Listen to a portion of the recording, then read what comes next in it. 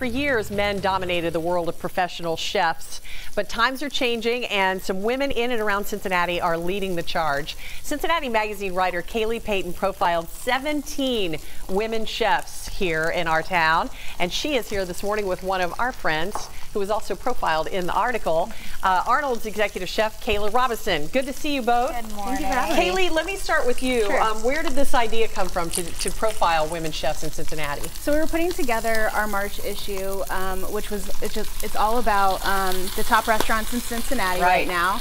And I just thought this was a great time to spotlight some of the female leadership in the restaurant world right now. So I really just wanted to highlight that.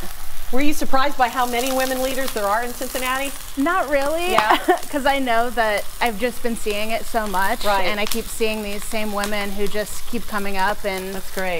They're so supportive of one another, yeah, and that was something I also wanted to touch upon. Now, before we talk about your bit in the article, Kayla, what are you making here? This looks fantastic. Thank you. So this is one of our top-selling entrees at Arnold.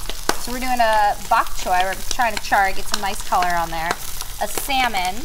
We have a pureed cauliflower horseradish puree. Yeah. And then we top it with our sesame ginger sauce. Super healthy. It's very healthy. Yeah. And it's absolutely delicious. But very fragrant and delicious too. So I read your part of the article and it said that you started out in restaurants when you were like 14 years old, but not in the back. Tell me a little bit about that. So I started off as a coffee pourer, so it's like front of house, and I wanted to be in the back of house, and my boss was like, you know, girls don't work in the back of house. And I begged to differ, you know, I really want to be a part of it, so we made a deal. If you can bust tables and wash dishes, you'll be in the back. So a year later, I did my dues, and I was in the back of house, and I've been partying back there ever since. How important do you think it is for women in the restaurant industry to like bring up others behind them? Because I mean, you got started really young. I did. I think it's very important. I think it's one of those, you know, we're a minority in this industry, and I think it's important to help each other out, support one another, and it's really great. Cincinnati's a community that where men, women, it doesn't matter, we're chefs. At the end of the day, that's exactly who we are. We all have the same job, the same responsibilities, the same passion. And Kaileigh, one of the things that I got out of the article too was a lot of the men who are the chefs and the leaders in the restaurant industry here, they're interested in bringing women up, aren't they? Absolutely, and that was something that I wasn't necessarily surprised to hear, but I was very happy to hear that many of these chefs credited the men along their journey for supporting them along the way.